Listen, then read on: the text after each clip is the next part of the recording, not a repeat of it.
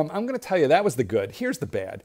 The constant e-begging. Well, you know, when that's bad, all right? But it's entertaining, or it was for the first couple of years, but then it just sort of got old. I'm not the guy who says, motherfucker, you're wearing a gold sub. You know, how dare you e-beg? It's part of the shtick. You buy into Archie, you buy into the shtick. So I really, you know, didn't have any problem with that. But you know, eventually it just gets old, especially while he's traveling, you know, the world on entertainment. Now, he says it's to gather stuff for the fuckers, which is us. And I would believe that, except for the fact that the shit that he films over there is all B-roll crap. You know, it's terrible.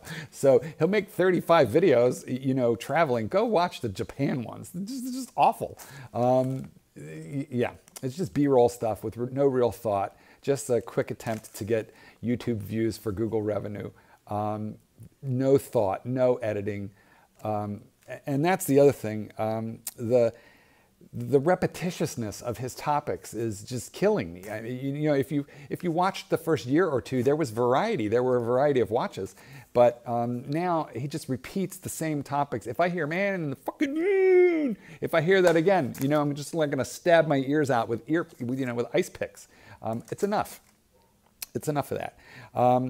And the way he does a lot of his stuff, I have a deep respect and a lot of compassion for the mentally challenged, okay? But his antics are not those of a person of normal intelligence. So there's something wrong with this guy. His filters are wrong, or he's got Tourette's, you know, maybe. Treatment might be an option for him. The thing that gets me, you know what gets me? The thing that gets me, fuckers, you wanna know the thing that gets me? What gets me? The thing that gets me, and if you're an Archieluxury subscriber, what I just did, you know what I'm talking about. You know what I'm talking about, fuckers. Fuckers, you know what I'm talking about. It's all over, Red Rover. Red Rover, it's all over, fuckers. He repeats himself over and over and over. Endless repetition. That is filler to try and be able to gather, the dog, that's filler to be able to kind of gather thoughts together and piece together a coherent sentence.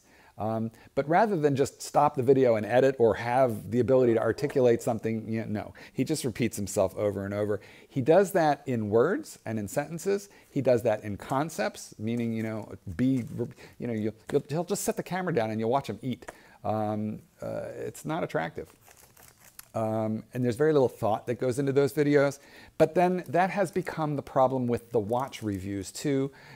It's an endless suggestion of man on the moon, man on the fucking moon, and